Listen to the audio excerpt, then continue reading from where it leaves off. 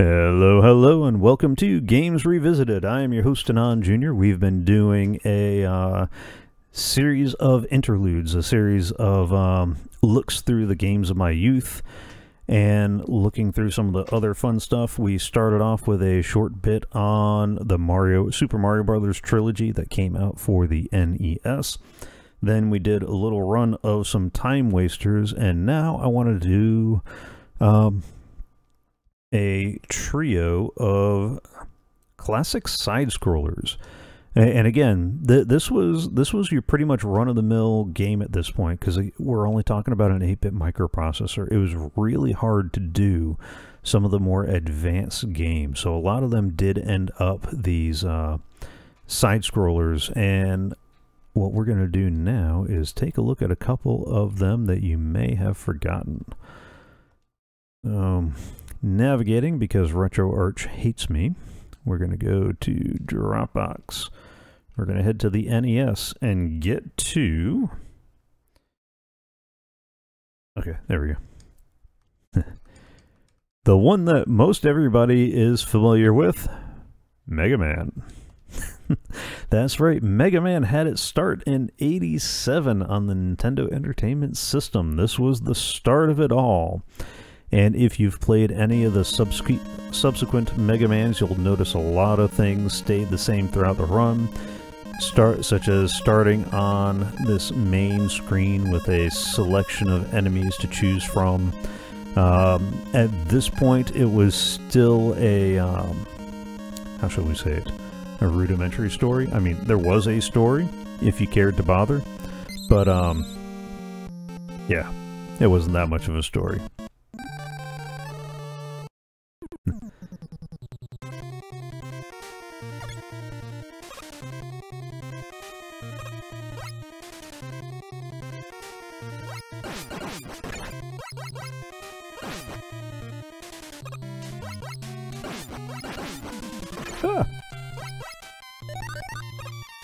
I remember this game being absolutely merciless.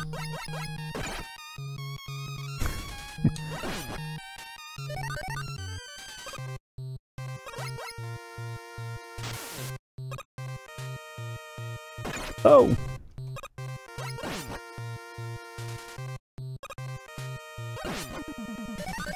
Come on. Oh, come on. Nope, nope. This is about to be the end of me.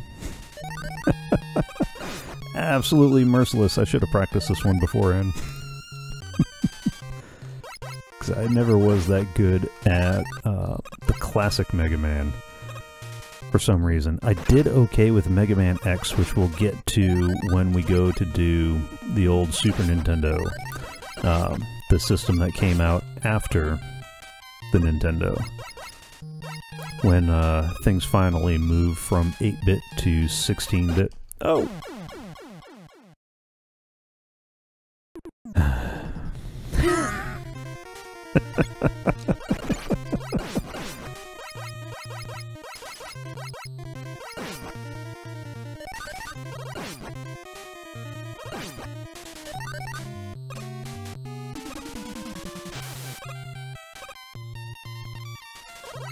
Oh.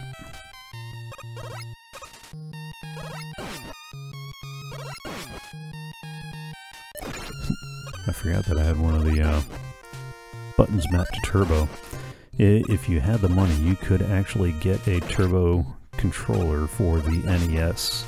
It holds a lot stronger resemblance to the controllers that we're used to now. That's not how you get hit points out of them. Oh, no, no, no, no.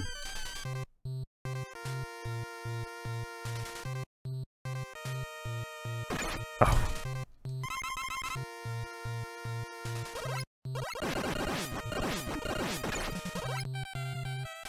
So much for that life, huh?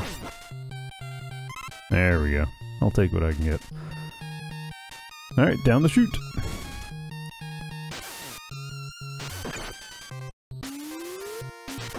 Oh yeah. Forgot how merciless this game was. Oi!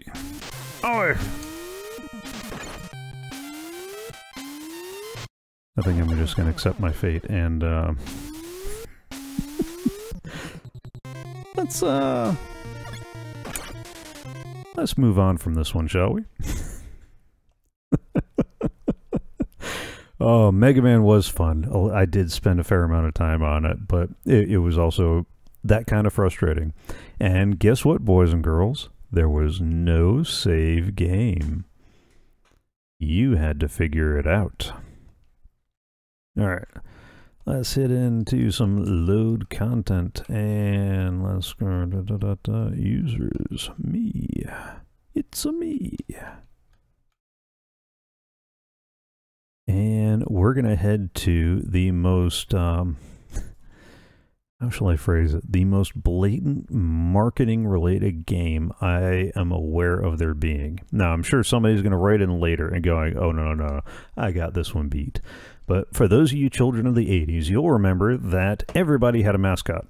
Everybody had a mascot. KFC had the Colonel, Wendy's had Wendy, and I mean, everybody had a mascot, including the Purdue Chicken guy, and Domino's Pizza had the Noid. The Noid was this weird creature that would show up in all the Domino's Pizza commercials, and in the most blatant marketing bid ever, Nintendo actually put together Domino's actually put together a game based around their mascot called Yo Noid. So this was the critter that you saw.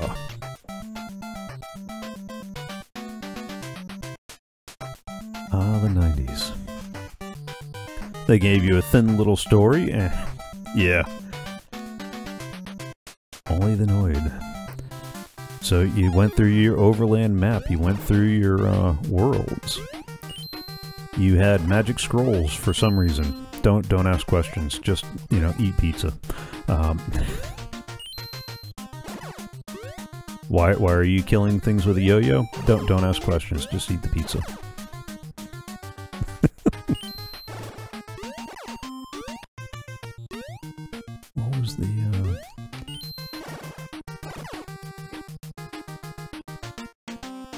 What was the combination?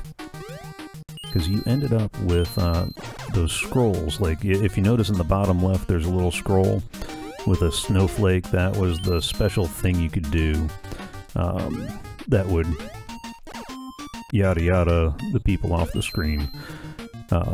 Because again, for some reason, you were a Domino's Pizza mascot that could do magic.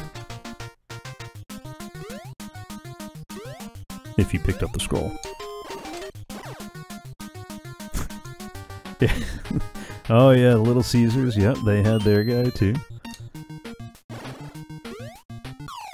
Oh. That's what I get for trying to look at chat and continue a side scroller. And again, since this game is from the 90s, you see that the graphics are getting a little bit better.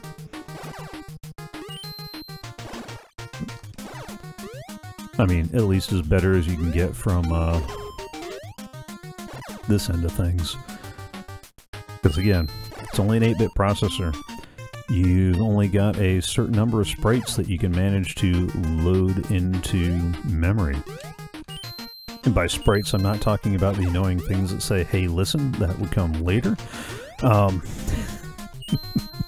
I'm talking about the graphical assets, because basically you kind of got the illusion of moving by rapidly switching between, you know, a version of the character with the left foot forward and a version of the character with the right foot forward.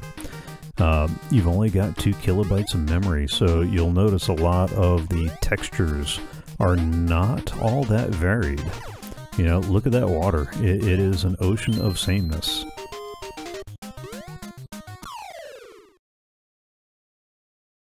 Okay. And you'd continue through the world like that. And again, just like all the other games of that era, there were no save points. There was no picking it back up later where you left off. You had to get good enough that you could make it from area to area. I do really want to try to do this one because I want to There's one little bit at the end that you'll see why I really just kind of the game.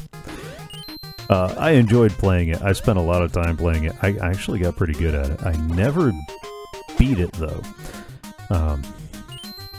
because that last level was tough, and reflexes have never exactly been my strong point.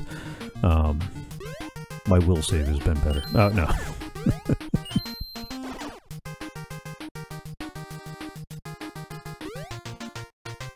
But I always prefer the strategy games anyway.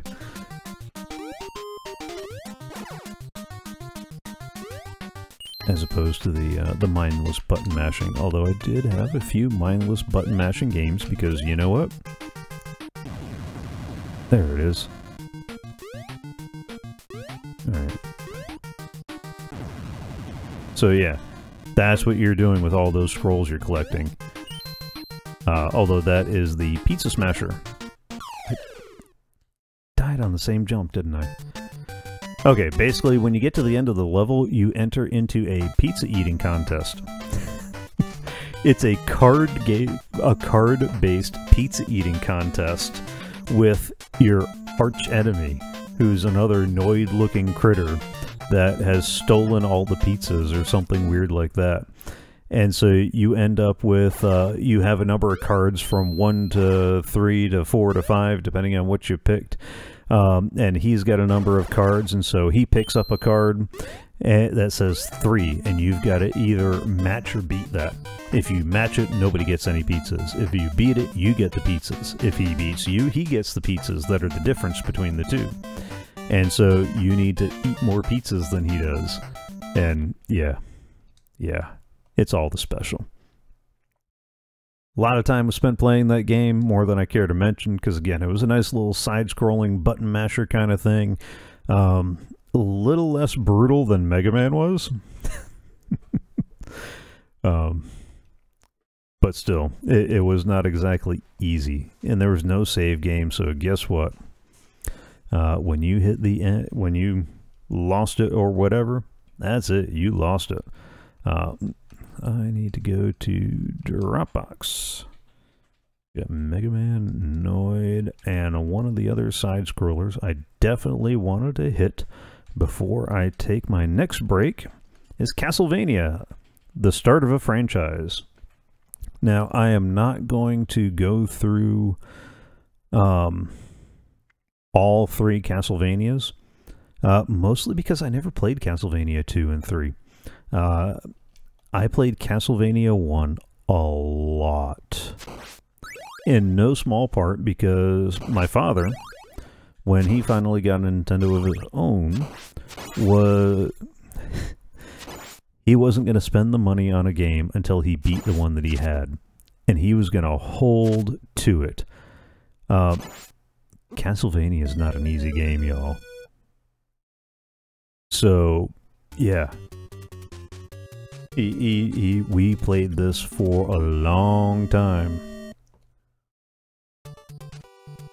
And it was years before he ever finally got around to admitting defeat and buying more games, at which point he bought golf.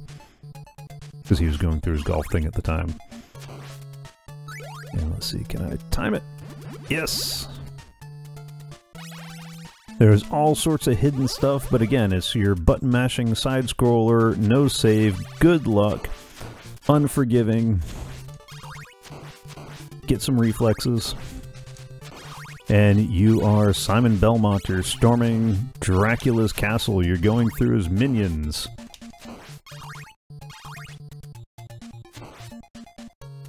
And how did Zelda save?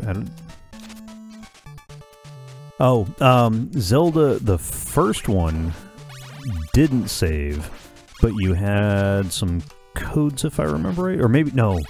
I can't speak to the first Legend of Zelda, but the second one actually had a battery in the game cartridge that would finally let you save.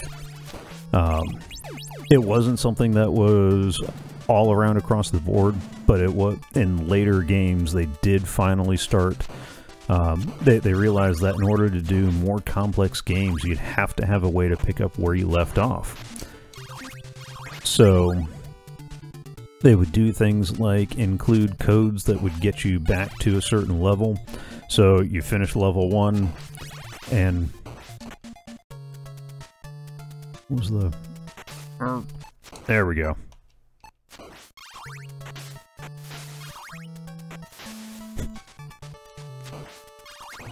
You would have codes that would let you get back to where you left off, that kind of thing.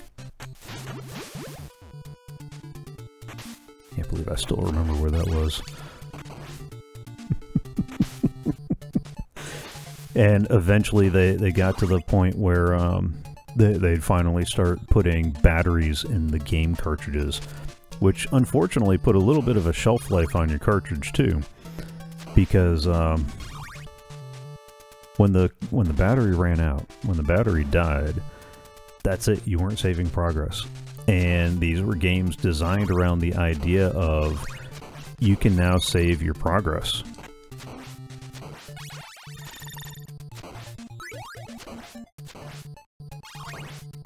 Alright. Oh yeah, your first big bad. This is not Dracula.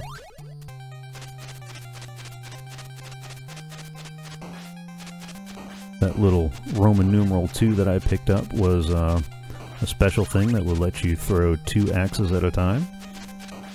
There we go. Gotcha. I'm actually kind of surprised that I'm doing better at this game than any of the other ones we've done so far. Although again, given how many hours I spent playing Castlevania. Alright, time check. Ooh. We are... that's 1, that's 2, that's 3. Yeah. Alright, so that was the basic ideas. Use side-scroll, up and down, adventure, kill things, break things, find the hidden secrets, talk to your friends, buy Nintendo Power, and learn about that secret little door right there that would get you the crown for the extra 2K worth of points. Watch as I start failing jumps because I'm realizing that I'm right about at the time that I probably want to go ahead and call this done. There wasn't one on it. Because you have to hold up and hit attack in order to do your special attack, and this is where you start realizing, you know, the game developers are going, oh man, we've got all these limitations. We want to do more than just 2 actions, but you've only got 2 buttons, so what can we do? Oh, I know. Let's do button combos. And you even saw that as early as Mario Brothers 2 and Mario Brothers 3, where you'd have to start doing some hold up and do this, hold down and do that. And I always hated this one. I'm not even bothering with the candles because timing.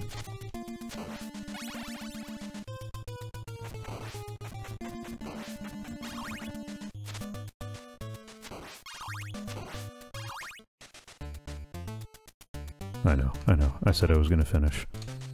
I'm going to finish. In just a minute. Oh.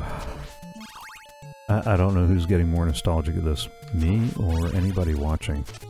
Probably me. Almost certainly me. Oop.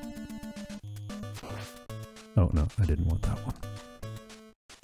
What I really wanted is one of the other specials that you could get. So you saw the axe, you saw the boomerang at work. There was another one that would let you throw vials of holy water.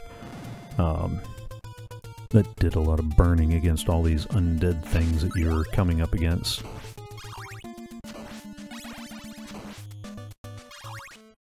Oh. Here's your timing one. Oh. Okay, on that note, this is where I'm going to bring